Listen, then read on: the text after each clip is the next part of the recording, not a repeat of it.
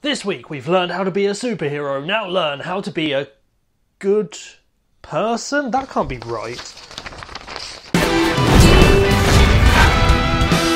Greetings superhumans and welcome to So You're a Superhero, where this week we're looking at the difficult decisions you'll have to make on your road to becoming the greatest superhero of all time. I'm not sure if I could have made that sound any less fun if I'd tried, but let's push on anyway.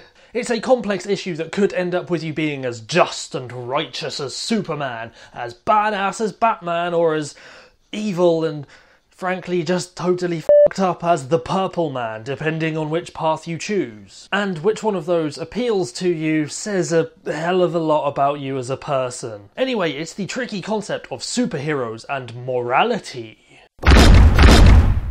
Morality as a concept is complex and requires a great deal of thought and discussion to really truly define. But this is a 5-minute comedy web video, so we're just gonna skate over a lot of it.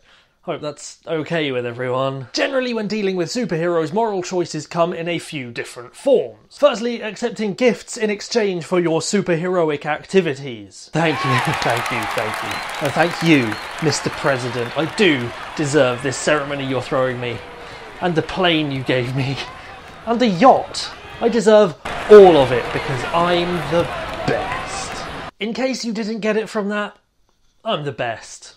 Or at least I really think I am. Anyway, it's important to remember that the concept of gifts also includes financial compensation, or as regular people call it, cash. Yeah, I mean, I did save you from that alien that was trying to eat your face at great personal risk to myself, but I suppose this makes up for it.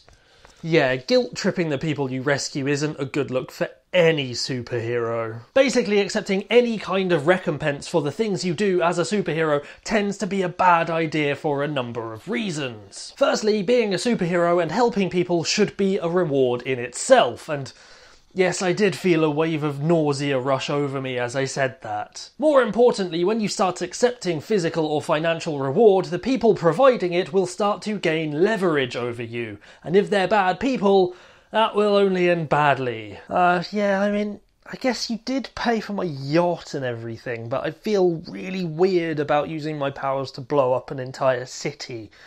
What's that? A second yacht? I'll do it! Wow, that guy is an asshole. However, beyond accepting reward for your actions, the biggest moral choice any superhero will have to face is whether or not you're going to be okay with murder. I'm okay with murder. No, not like that. I mean, when you deal with your enemies, you have to decide whether you're going to take them out non-lethally like Batman. Commissioner, what do you mean all the villains escape from prison again? No, it's not my fault for leaving them alive every time. Shut up, Commissioner. Or swiftly and with extreme prejudice, like the Punisher.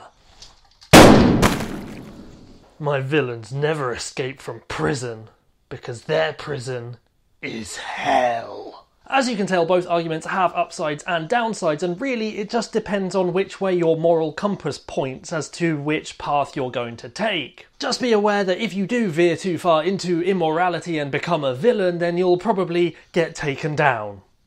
Hard. So leave a comment in the section below or on Facebook or Twitter with the hashtag StaySuper telling me how moral you think a superhero needs to be, and your comment could be featured in the next Alter Ego video blog. And until next time, stay super. Thank you for watching. You can click over there to watch last week's episode of So You're a Superhero or the most recent Alter Ego video blog, and you can click down there to subscribe to Empath Digital for brand new content every single week.